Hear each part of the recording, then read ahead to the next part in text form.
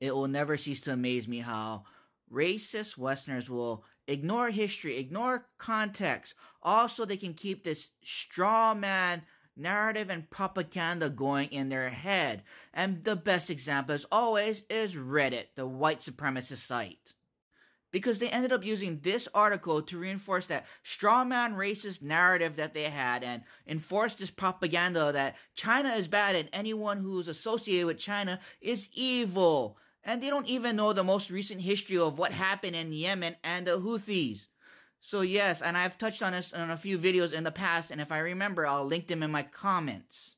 I mean, Yemen had a civil war in the last 10 years, and America was involved in it. This was published in 2017, where the Saudis, with the support of President Carrot, doing I can't say that on TikTok anymore.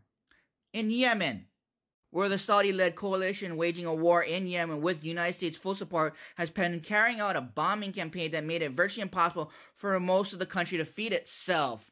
The result is the Yemeni children starving once every 10 minutes. Where the Saudis have begun a blockade and bombing ports of our already malnourished country that must import 90% of its food.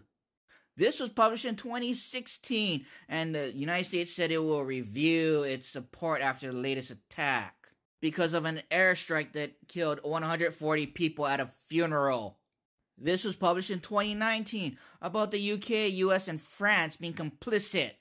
And how about this article in 2020 about the US war crime risk for helping out the Saudis in Yemen, where the arms sales policies could lead to charges of war crimes against American officials, where other things happened that I cannot repeat on this app, where they were connected to Blackwater's founder.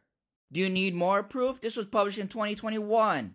A Saudi-led coalition intervened militarily in 2015 with political backing and logistics and intelligence support from the US and UK, but it has become one of the world's worst humanitarian catastrophes. In 2016, when a State Department lawyer determined that American officials could plausibly be charged with war crimes, the department's top lawyers decided not to send the analysis to the Secretary of State's office, though it was shared with some agency officials.